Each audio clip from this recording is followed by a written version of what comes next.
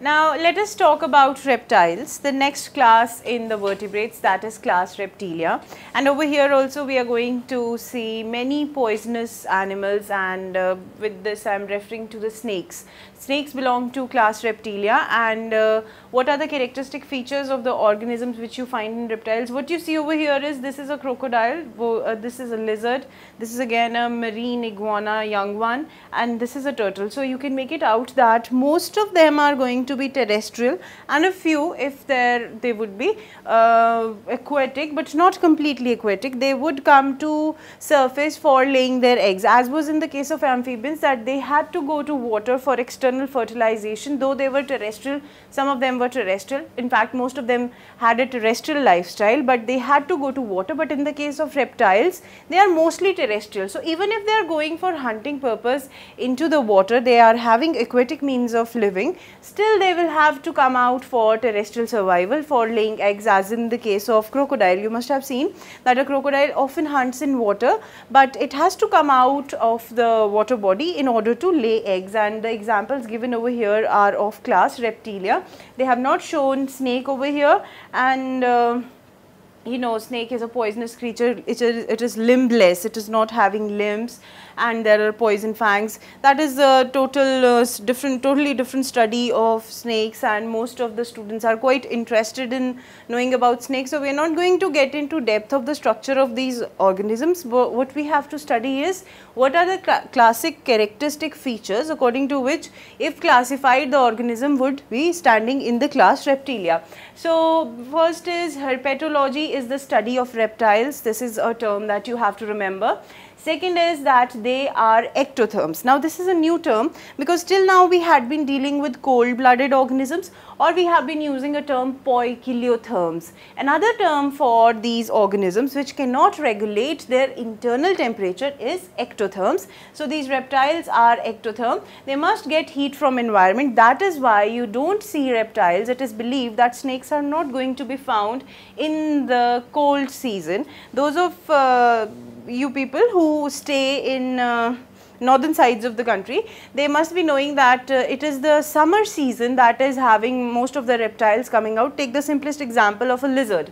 You would find the lizard, that is wall lizard, in your house in the summer season, but when it is winter, that is peak winter, you are not going to find lizards, because the reptiles, they are cold blooded, and they go to hibernate in the cold seasons in order to avoid that excessive loss of heat, because they must get heat from the environment itself. That is why even if the crocodile is going into water, this is again from your general knowledge only, you must have seen it somewhere on popular media, like some TV show or a movie, that it goes into the water, it stays over there, it hunts, and then it comes out for basking out in sun, because their body needs heat from the environment. That is why they are ectotherms. That means the thermal requirement would be taken from outside, and the skin is covered with scales, otherwise known as scutes. They are egg laying, they are mostly egg laying, and we see that except for mammals and certain scorpions and a few fishes, most of the animals that we have studied till now, they lay eggs, and reptiles are also one of those classes. These eggs are covered with shells, but the shell that is present, that is soft. Now the next class that we are going to study, in that we will study that there is a calcareous shell of the egg, and that is the case of birds. Birds are also sort of glorified reptiles only. They are mostly egg laying. They lay their eggs in the sand or soil or somewhere in natural crevices, and the heat for hatching is taken from that place. They are tetrapods, need not to say. They have limbs, 2 pairs of limbs if the limbs are present, and in certain cases like the snakes, you see the example of python and rest of the snakes, you don't find limbs over there. This is the example given. This is a marine iguana, that is a type of lizard. This is a gharial, that is common Indian crocodile present in Gangetic plains. This is a snake, that is sea snake it is, and this is a turtle. Okay, so we have examples of class Reptilia. Let us see the characteristics that we have to remember. The first one is that what does this word mean? This means crawling, okay, crawling or creeping. So we see that these organisms are always crawling and creeping. That is why we have this name Reptilia given to these, and none of the organisms is able to walk properly because the limbs which are present, they are very small in size. They have not been totally diversified, or you can say advanced for a proper bipedal movement or tetrapedal. That is why they are crawling. They are terrestrial mostly, and their skin is cornified. There are scales or scutes which are present on the epidermis. There is no external ear opening present. In the case of reptiles also, we have tympanum, as in the case of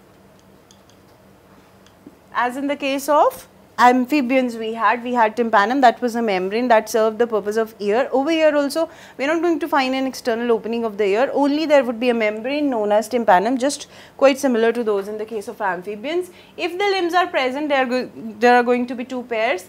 The heart is three-chambered. Okay, we had three-chambered heart in the case of amphibians as well, but there is one class of reptiles, that is those which are crocodiles. Over here, if I am saying crocodiles refers to this gharial as well, this alligators that are present. These crocodiles, they have four-chambered heart. Okay, there is a false septum, you can say, which divides the ventricles into two parts. When we have a three-chambered heart, we have one ventricle and two auricles that are present, as was in the case of amphibians. Now in this case, we have two ventricles, but the ventricle separation is not complete as seen in the case of humans or mammals, where we have complete separation of the heart into four chambers. But over in the case of crocodiles, what you find is that the heart is divided into four chambers by a false septum between the ventricles. This point is to be remembered.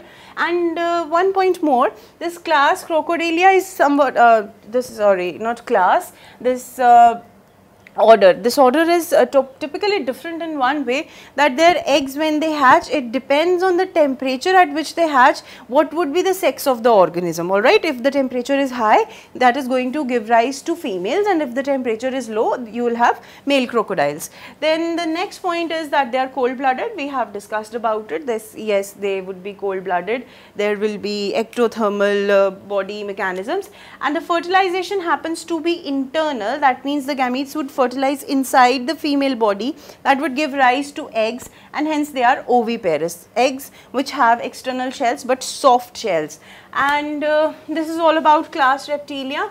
Now let us see a few examples. What are the examples in this case? Lizards, turtles, snakes, as many examples as you can quote. So let us take the first example of turtles only, those which go into water. So we have testudo. What is testudo? Testudo is scientific name for a tortoise. Okay. Then we have chelone, that is the scientific name for a turtle. Then we have chameleon. We all know what is that. It is often used in certain languages that the person changes its color like a chameleon. This is that tree lizard which changes its color according to the ambient habitat, and that is known as camouflage.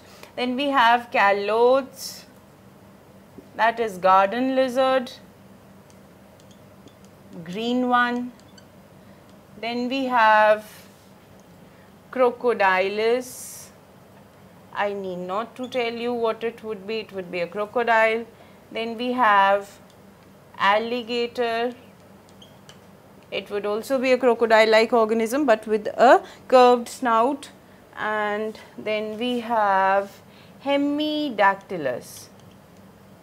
Hemidactylus is the wall lizard. You can spot it anywhere.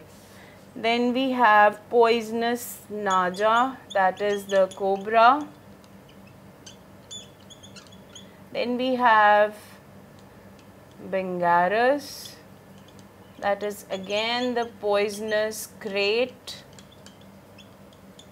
slyly sitting in the crevices of certain places, responsible for many deaths.